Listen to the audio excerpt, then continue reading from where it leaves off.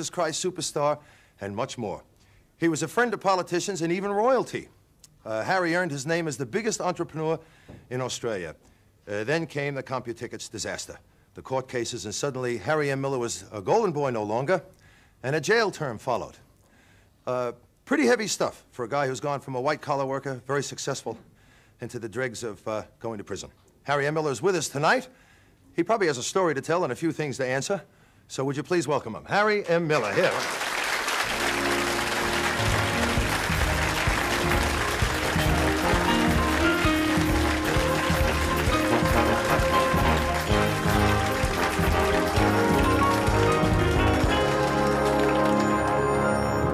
How are you? Okay. Very well, Donald. Welcome out. It's a bit late, but welcome out, as they say. Is that what they say to you? I don't know what they say anymore.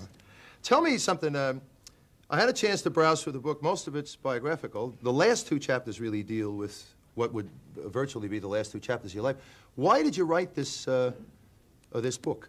Well, it started about 10 years ago. And a man that I collaborated with for years, Dennis O'Brien, we started to get the book together. And about 3 years ago, the Macmillan Company asked us if I'd finally do the book. So I said yes. So we started work. And finally, we ended up with a couple of chapters. Didn't plan it, actually, that there were a couple of extra chapters in it. It was just going to be a biography, you mean? Yeah, it was just a biography about, you know, from starting out in New Zealand and all through those quite incredible days in the theatre, and what really happened in the Royal Mews and what the horses really did when I tried to get the good coach and all that stuff. Yeah. And the sad thing that happened right here in Melbourne with Judy Garland and all those things. And then came the CompuTicket crash, and then came a quite bloody dreadful period in jail. And that's when I finished the book. I said at the end, it's time to go back to work. Harry, there's many pros and cons about CompuTicket, okay? So I really don't even want to enter it, because I think at least according to what I've read in there, the ins and outs and the whys and the wherefores of CompuTicket is quite confusing to a layman like myself. There's a lot of political things in there. There's a lot of legal wrangling going on with everybody. But let's talk about prison. I mean, that's got to be the biggest cultural shock of anyone's life, to be removed from your everyday way of life, from a successful career, and thrown in there. See, yeah, there were some things that didn't worry me at all. As I say in the book, I ran away to sea when I was, 17. So being in a small room didn't worry me. In fact, because it wasn't at sea and I wasn't being ill all the time, it was a bit of a relief. I went to boarding school for 10 or 12 years, and at boarding school in New Zealand, they give out prizes for bad food every year, so jail food wasn't a problem. What appalled me, and it would appall most people who are watching this program, people in the audience, was that I couldn't believe what I saw. On the first day that I was incarcerated, I saw two young guys shooting heroin into their arms in an open lavatory, in an open yard. My mouth just flew open, and I'm the guy that put hair on, so at a time when people thought that grass was something that you mowed on a Saturday morning. You've changed your attitudes on grass because of that, too. Well, of course, and I was just appalled.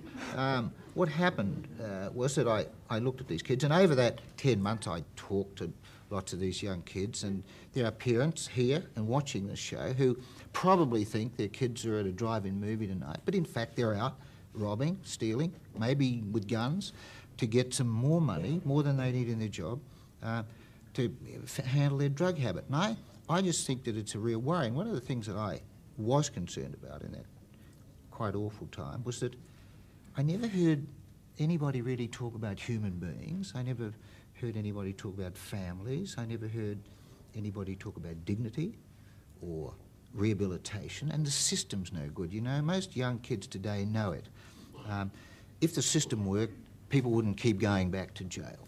And I know that from my point of view, and I'm very right-wing politically, and I'm even to the right of Joe because I'm from the rural rump. But when I think about these young kids, I worry, because if I think now that there's no doubt in my mind that I would decriminalise marijuana in this country, in fact everywhere in the world, because it's that track that leads it's to that hard starting drugs. point, and when it's not there, they move on to something else. What you There are mean? a lot of people who smoke grass who don't go on to hard drugs, but I never met anybody that was on heroin, that was an addict in jail, that didn't start with grass, and some dealer didn't say, haven't got any grass today, mate. Just try this, no extra cost. And that's the way it starts. And I think that if we didn't have that, we'd be better people. What about there is of course, the rampant homosexuality, which they always talk about in prison, and in some cases, I saw an interview years ago where they talked about a fella said, hey, help me, I'm being pack raped, and the guard said, forget about it, it's inevitable. I'm not saying any of that towards you, that's not what I mean, but wouldn't there be a fear in a heterosexual mind like yourself that you run into this place and suddenly that could even be violated by a group of guys who decided that they wanted to do it with no protection from warders or anything? Geez, I've never been attractive to guys, you know. Don, I work Well, you don't have to be attractive for them to grab you, mate.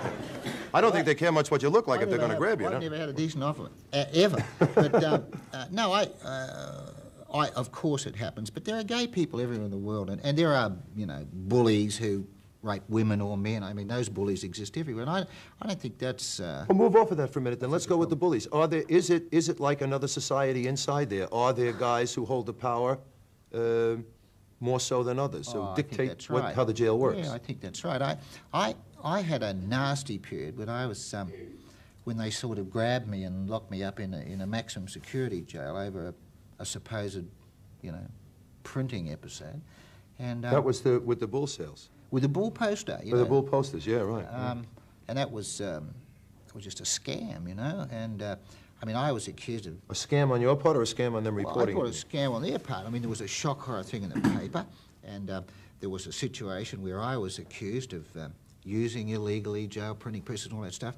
And you can't fight, you know, you can't argue. And as it's turned out now, the jail made a printed quote, wrote out a manufacturing order, 5 copies to print the posters at a special price, and then one of the warders tore all the pages out of the book, and I was left there, like, holding the poster, I suppose, and pretty spooky. And when I went to that maximum security thing for 6 weeks, I couldn't believe what was happening. I just couldn't believe my eyes. Well, who moved you to maximum security? All through the course of this book, you keep sort of hinting, Harry, that there's somebody out to get you in there that was not allowing you to have the basics. Now, certainly you shouldn't have been sent to maximum security for what you did, but yet you were and left there. Yeah, I was really left there, and who was out to get you like that? God knows. We have, you know, I don't know, but it was pretty spooky. And it's only now where the warder was charged, and he said in court, I panicked, you know, I tore the pages out of the book, blah, blah, blah. I kept saying pages out of the book, no, believe me. And it's only this year, you know, that I've been able to have a bull poster, which I just happen to have with me. Is this year's bull sales? This is this year. Well, this one's legitimate, folks. It was printed on our Channel 9 printing press. 6 Dunmore, Manila, Simmental, purebred bulls. Say, you come on national television and plug your damn bulls again. Oh, well. But, I guess you and bulls are closely associated. One of the real problems, what I'd like to see happen is I'd like to see people have a good look at their kids. I'd like to see us start with young kids a bit earlier, you know. I was once doing an application for a young boy, 20, and... This is in prison, you mean? Yep. Yeah. And I looked at this kid, and I was talking to him about getting a job, you know. And the more I talked to him, the more I realised that he couldn't earn enough money no matter what he did. He was a heroin addict. And I thought maybe get a job as a brain surgeon or a lawyer. They make a lot of money. And, but I suddenly looked at him and I said, look, it wouldn't matter if you earned $300,000 a year, because that isn't enough. Mm. And he looked at me and I said, unless you can throw your heroin habit, you're buggered, son, aren't you? And he looked at me and a tear came into the eye, and he agreed that he was. And here was a young boy who, because he's an addict, is gone forever. He's doomed to be an armed robber. That's pretty spooky, Don. Yeah, well, you put the jail and you're an addict. There's no way out of it. You know? How did you handle it emotionally yourself? In the book, you say you cried a lot the first week or so that you were there. I mean, like when the shock finally hit you. I'm not saying there's anything weak in that. I mean, you know. I can assure you there's not. No, I think everybody, by the way, should go to jail once and see what it's like, and there'd be a lot better people around. I'll tell you now. What I think happens for all of us. I didn't disintegrate until they locked me up in a maximum security jail. And they really locked me up for 6 weeks, 17.5 hours a day. And I cried till I had nothing left. I mean, I was dry inside. I really didn't think I'd make it. And and I mean this, through the support of people in the industry, you know, Graham, Burt, all the people I know, writing letters, my family, people that cared about me, kept saying, don't collapse, and I really thought I would, but I finally pulled through.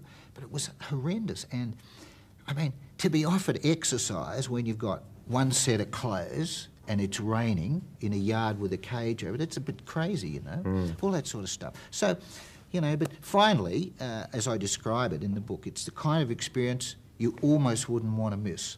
Because now you look around, you think, gee, I'm up and I'm about and I'm working.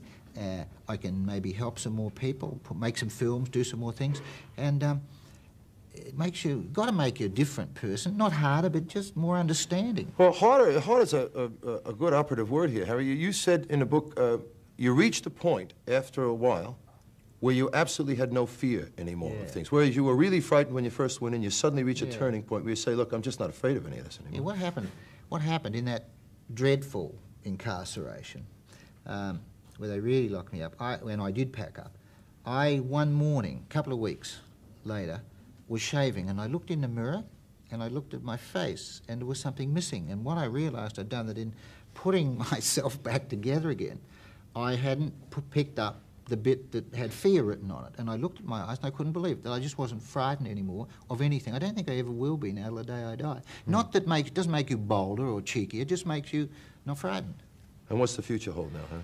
The future, well... You're going to do... I heard you say on 60 Minutes you were going to do CompuTicket again. Are you going to do CompuTicket again? Well, people have asked me. You know, it was a long time ago, and what people now realise was what I really saw. People, you know, young kids now look at CompuTicket and say, yeah, we know about that, but that's only 2 years. Young kids have been working computers and all that. Yeah. So we've had a lot of pressure from people who were slow going on, who said, look, we feel it ought to happen again. We now know what you meant. And maybe next year, or the year after, we will do it again. A couple of priorities to fill in first, but I think we might, because it was the best idea I ever had in my whole life, the very best. Well, wherever direction it goes in, I'm sure you're going to be hearing a lot more of Harry M. Miller. He's a guy you can't really keep out of the news. This is his story. That's the book, My Story by Harry M. Miller. If you want to hear it at a horse's mouth, you got a chance to see it for yourself. Thank him for coming in. Harry M. Miller.